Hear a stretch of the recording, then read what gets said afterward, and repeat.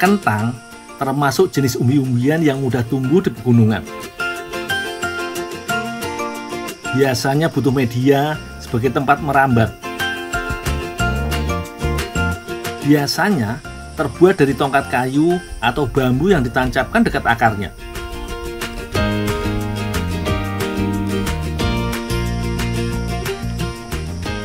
Teh, di sebelah sini udah semua nih? Udah.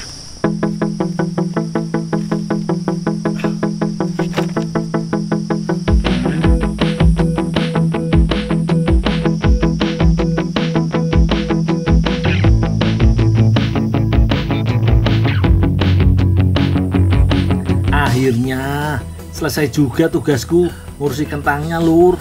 Teh, udah beres teh. Oh, makasih, Dul. Teh, bawa bekal tak? Lapar nih. Belum masak.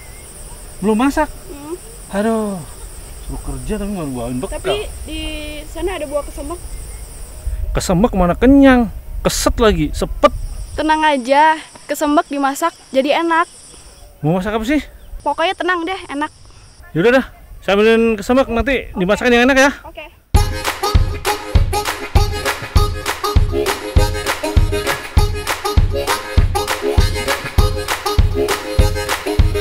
Di Indonesia, kesemek bisa ditemukan di daerah Sumatera Utara, Jawa Timur, dan Jawa Barat.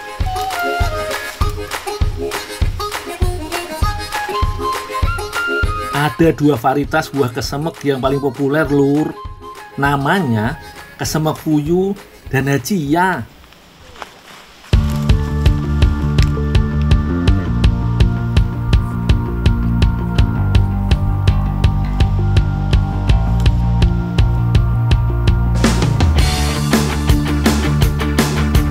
Rata-rata yang tumbuh di Indonesia jenis kesemek hajia.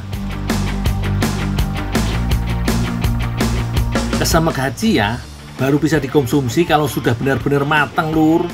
Soalnya kesemek yang masih setengah matang rasanya sepet.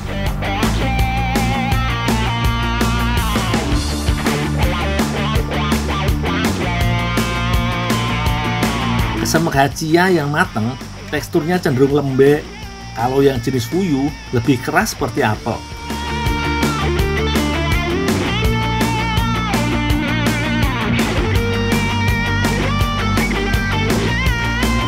Iki yang namanya sambil menyelam minum air, Lur. Sambil panen sekalian nyicip rasane. Mantep, Lur, manisnya. Ojo ngiler yo.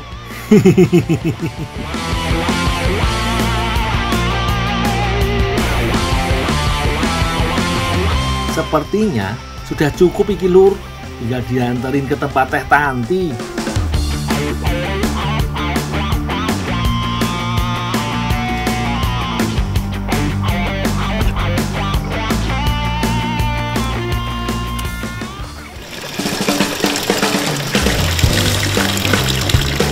Teh Tanti dan Ibu Yayang janji mau membuat masakan spesial dari kesemek. Tapi aku harus menyiapkan kesemeknya dulu. Kesemek yang dipakai sengaja yang belum matang, Lur. Soalnya kalau terlalu matang bisa hancur kalau dimasak.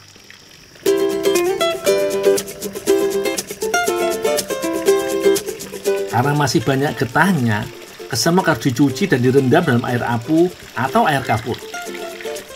Ini dilakukan sebelum buah dikupas, yo. Kalau nggak air apu, bisa diganti air garam. Caranya, kesemek harus dikupas dan dipotong-potong. Kemudian baru ditaburi garam.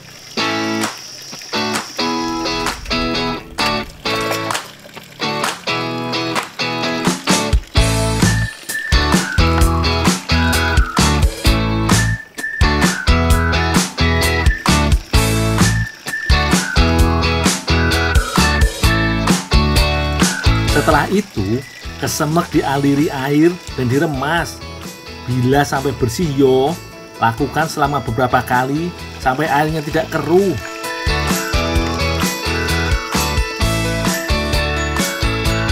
Selain cara itu, Bisa juga dengan merendam buah kesemek dalam garam selama 6 jam sampai kandungan getahnya hilang.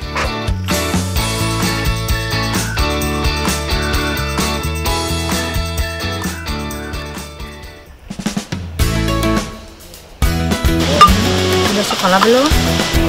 Karena mau dijadikan hasil lada atau sayur asam pedas, bumbu pedasnya wajib disiapkan, Lur.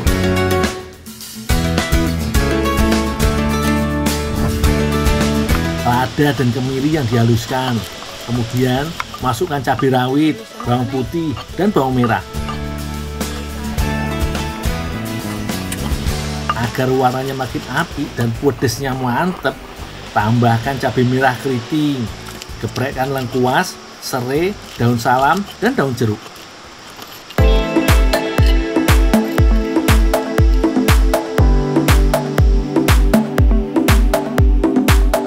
Siapkan bumbu irisnya juga yo. Iris tipis cabai hijau, cabai rawit, dan cabai merah keriting. Kemudian tambahkan potongan buncis, tomat hijau dan tomat merah. Hasil masakannya pasti warna-warni ki, Lur.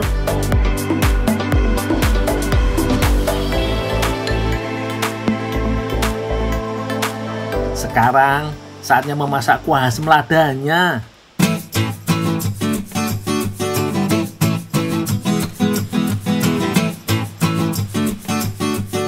Tumis bumbunya dulu yo.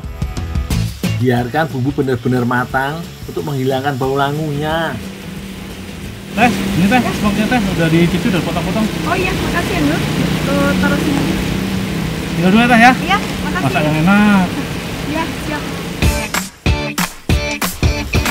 Tuangkan air dan masukkan daun salam, daun jeruk, serai, daun kunyit, dan asam jawa.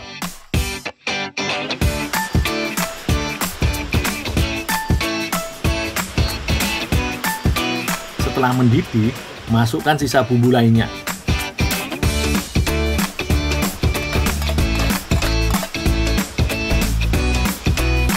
Terakhir, tambahkan kesemek. Tunggu sampai semua bahan matang dan tekstur kesemeknya empuk.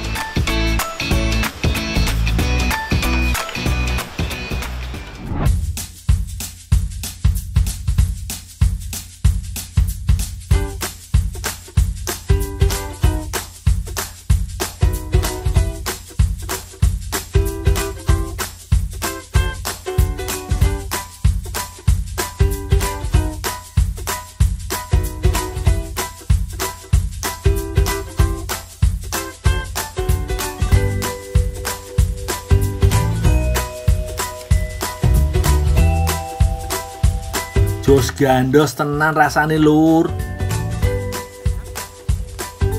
Perpaduan kuah yang pedas, asam dengan manis sepet kesemek.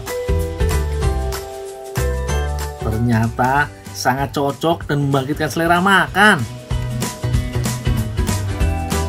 Pas banget didampingi nasi hangat, dijamin nambah terus.